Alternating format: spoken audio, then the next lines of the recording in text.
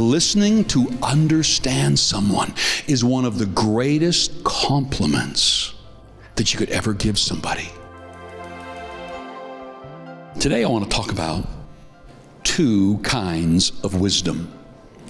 Two kinds of wisdom. A lot of people think they are unique and free thinkers.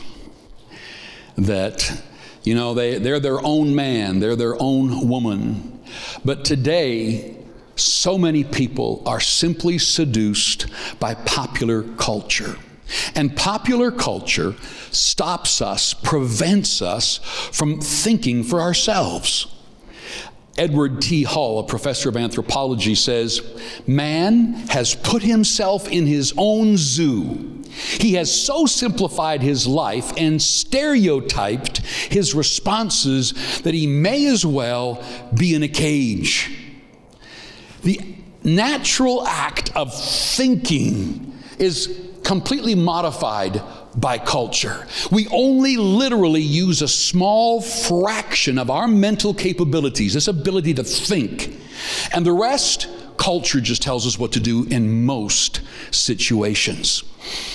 Cultural anthropology, which is sometimes called social anthropology, is the study of human behavior as influenced by other people and by the culture. In fact, they know by studying our babies and children as they grow up that they begin to be totally encultured. And so it's impossible to avoid the influence of the culture, but we can become aware of it. And we can begin to resist its seduction, its ability to stop us from thinking and from being all that we can. God has designed you and gifted you so amazingly that within you are more gifts, more abilities than you could ever fulfill in your lifetime. 100 years of going full bore and you won't touch because you're made with an eternal spirit.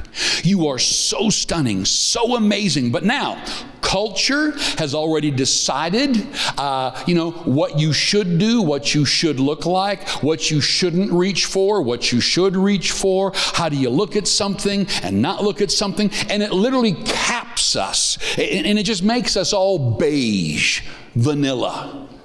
In Romans chapter 12 and verse 2, it says, don't let the world around you squeeze you into its mold, its thinking, its culture, till you are just marinated and your thinking is a very shallow, limited thing that just solves a few problems that exist as you walk your life out in the culture that you are living in. I want to help you with a few thoughts. And the first one we're going to start with is this. People do not like being wrong. People hate being wrong. And so they will hang on to their opinion even when they know it's wrong, because their identity can't handle being wrong. And if you and I are going to become wise, the way the Bible talks about wisdom, then we have to become so secure in our identity that it has nothing to do with being right or wrong on any given topic. But your identity is secure because God values you and God loves you. I've watched people, and I have to do this myself. If I think I know something and somebody wants to disagree with me, you have to make a decision to want to listen. The Bible says a fool rages, loses it when you disagree. I've watched two empty minds argue. Back and forth, back and forth, back and forth. And they don't listen to the other person because while they're talking, they're forming their own argument. And your brain is not amazing enough to really listen to them and learn if you're going to begin to build this lawyer-like argument in your head from the data they're just sending at you. And it's this useless argument. But if you listen, really listen, one of the keys to wisdom is you like being rebuked.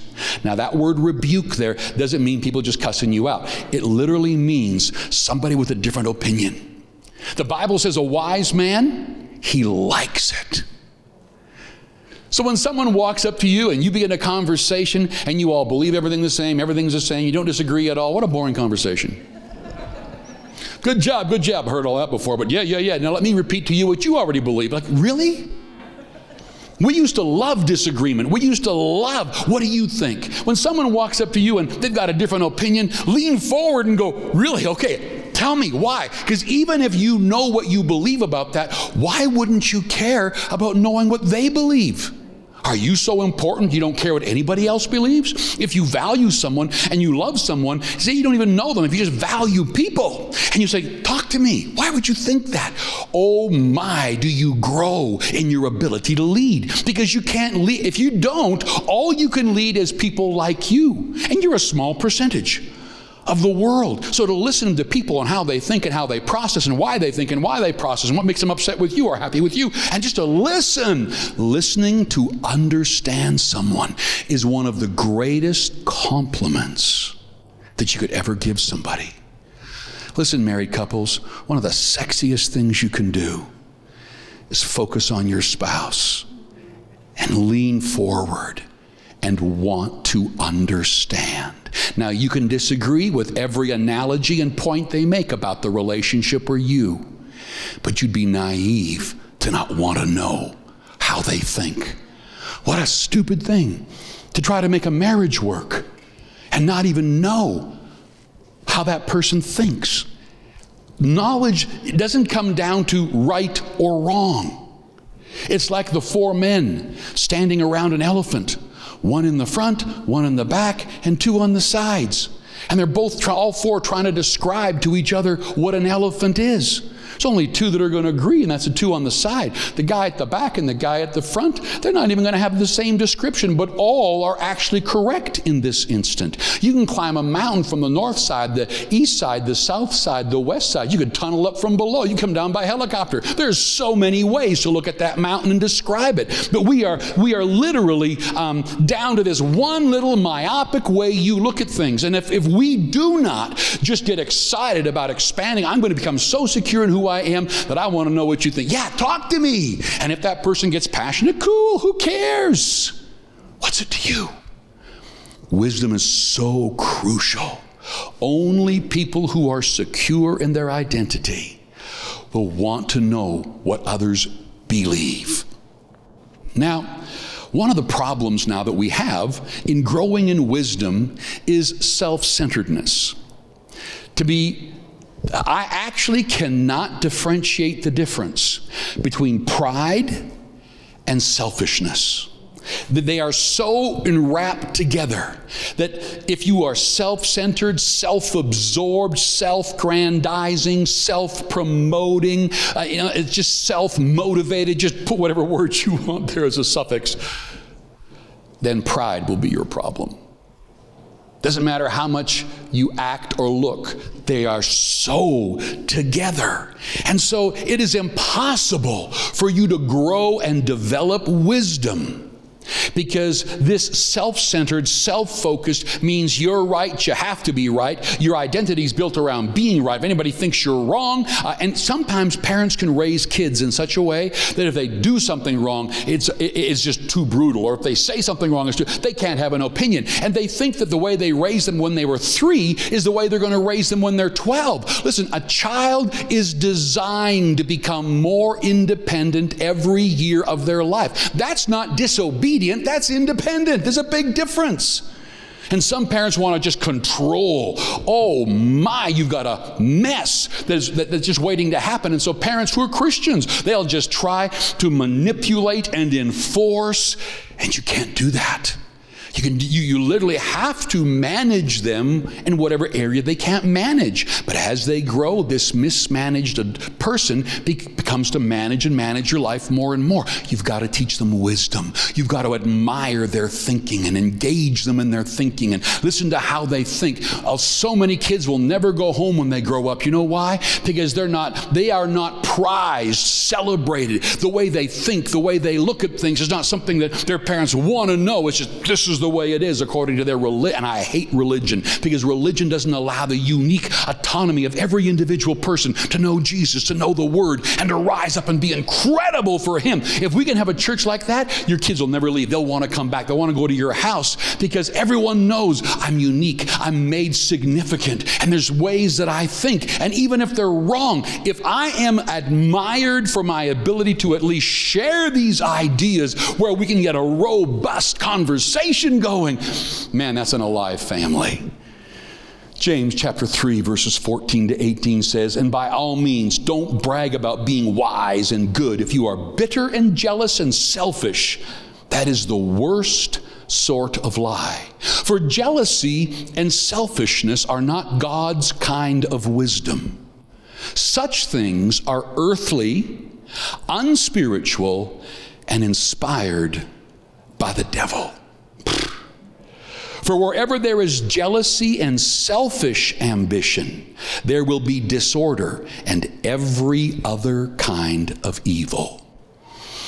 It's interesting. People will often ask me, why do you think this is happening? And your mind can't reason out why some leader is doing something or why some situation is going. You go, what in the world's happening? If you can't put a finger on it, you can't figure out why, and it's evil and it's bad, then there's a really good chance that behind it is the kingdom of darkness. Because Jesus said that there's a kingdom of darkness and that the enemy is here to steal, kill, and destroy. But Jesus said, I'm come that you might have life and that you might have it more abundantly. So when you have a selfish person, and this is an amazing study in leadership, go back through history and find out how many leaders, for their own selfish ambition, their insecure little identities, need everybody bowing and doing whatever they say. And what happens? I mean, history is littered with deaths and horrible things as millions of people die and entire countries disappear. Literally, if you go back far enough, you'll actually find entire people groups that have just disappeared. And so there is a wisdom, okay, that is just a natural wisdom. And if you start becoming self-centered, self-focused, you will open up a door to the enemy, because selfishness is the very beginning of evil. Isn't that interesting? Now then it says, verse 17, but the wisdom that comes from heaven is first of all pure, full of quiet gentleness. Then it is peace-loving and courteous. It allows discussion, and it's willing to yield to others. It is full of mercy and good deeds. It is wholehearted and straightforward and sincere. And those who are peacemakers will plant seeds of peace and reap a harvest of goodness. Those two verses is how you'll judge people and leaders as to, is there a wisdom here? Is the wisdom that they have a wisdom from above? Because people can begin to talk, and the wisdom that the world has is very shallow and complex. But people, because they can't understand it, think, ooh, that guy's deep. Now, he doesn't understand what he just said. Now, the Word of God is incredibly deep and simple. Now, the word simple doesn't at all mean what we take that to mean. It literally means that the wisdom of God, you'll just absorb it. You'll be able to follow it. And you can, true wisdom takes the complex and begins to simplify it so you can understand, so that you can use it.